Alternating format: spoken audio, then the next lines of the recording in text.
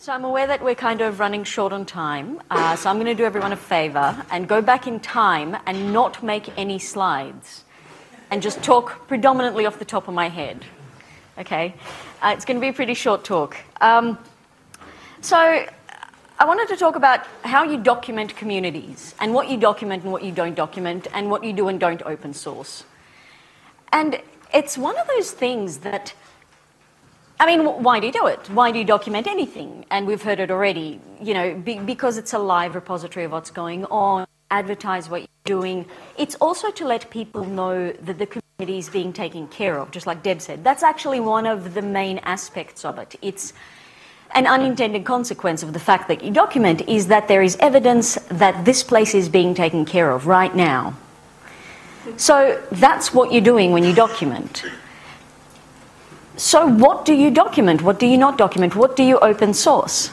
So there's the clear stuff around who we are, why we're doing it, when we do it. You've often got actually a good bunch of logs of what you do through your event stuff, so Meetup or whatever you're using. You don't need to document that. It actually tells you what's going on. All the stuff about why you do what you're doing. As a community manager, what else do you document? You document all the FAQs, you know, I'm a newbie, what should I know? One of the things you really need to document is who knows what. And this is mostly like as much for the new people coming on, entering the community, as well as the new people coming in and taking over, managing the community. You need to know where you store the paper clips. So that's not just things like, where do I find the chairs on a Thursday night at the hall, but it's also things like where do we store the logos and the passwords. Mostly it's about who knows what about what. Who do I talk to when this thing breaks down, and who do I talk to when I want to find out how to update this wiki, and who takes care of the reimbursements. That's what you document. And you make that as publicly open as you possibly can within your community. Sometimes you can't. I mean, you tend not to store your passwords on like a public domain site. Although I've seen people do it. I've seen people do it, like, you know, in plain text. Try not to. It hurts sometimes. So the mailing lists are a live documentation site. You know, this is the history of the community. Through mailing list logs to figure out something about the way a place works. Yeah, people here do. In most other places, nobody does that. Nobody does that. It's amazing. It's really stupid because it's one of the best logs about how the culture's evolved and what's going on and what the decisions were made. So it's no different to recording, say, the decisions we came to during this board meeting. It's a really worthwhile place to look at. Nobody does. So don't bother thinking of it as somewhere that people are going to look at, except like the seriously geeky people. And in this community, yes, that matters. Which brings it around to the other side of things, which is you've got to make sure that you have really clear codes of conduct. So you document that. You document that every time people enter any online space, also any time they enter a physical space one way or another. We don't always do that, but it's actually really worthwhile. The other thing I wanted to say, one of the things that's really worthwhile documenting is how you fit into the landscape of other communities in your area.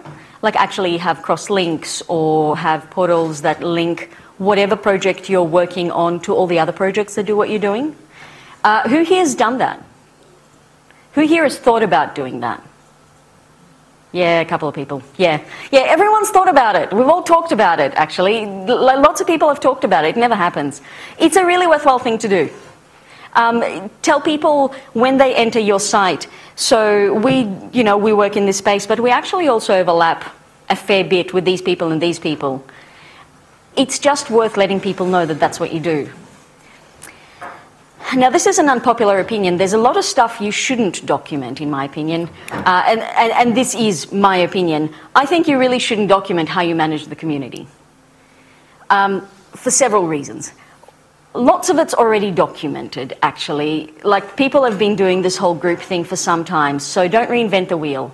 Like, there's stuff that you need to tell people about. Like, these are the 10 most frequent conversations that people ask, that we as community managers get into, or this is what matters to us from a culture point of view. But ultimately, you can't tell anyone how you do that.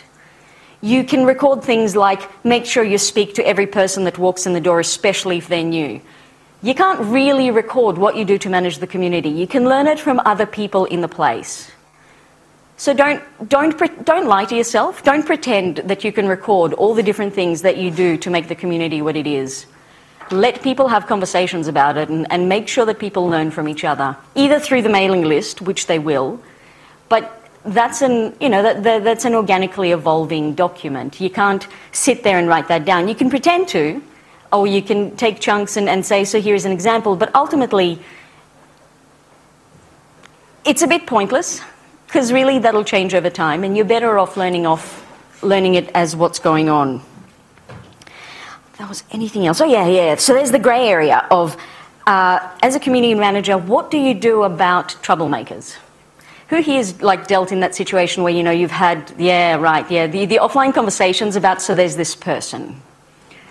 Yep. And so there's the back channel conversation about it. Yeah. What do you do about it? Yep, that's one option.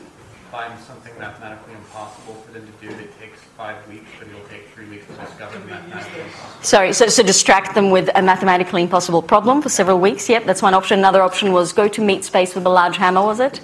Thanks, Vic. What else? Wait a second.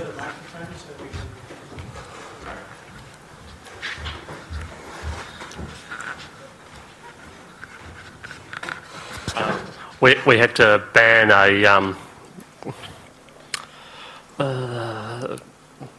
account from the mailing list that was occupied by multiple people. Yep.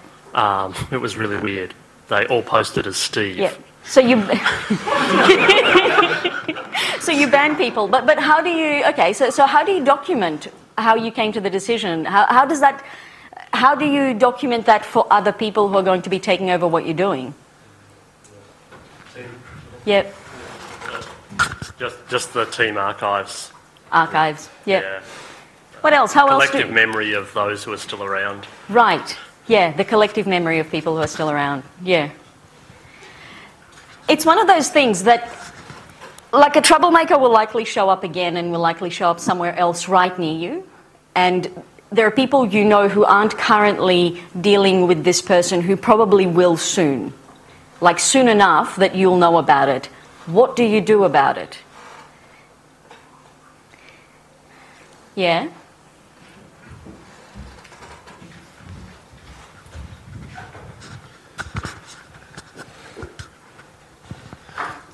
So we had a problem maker in our community, and it was a physical space community, and it got to the point where I told them to no longer attend, and they switched to attending another like-minded group.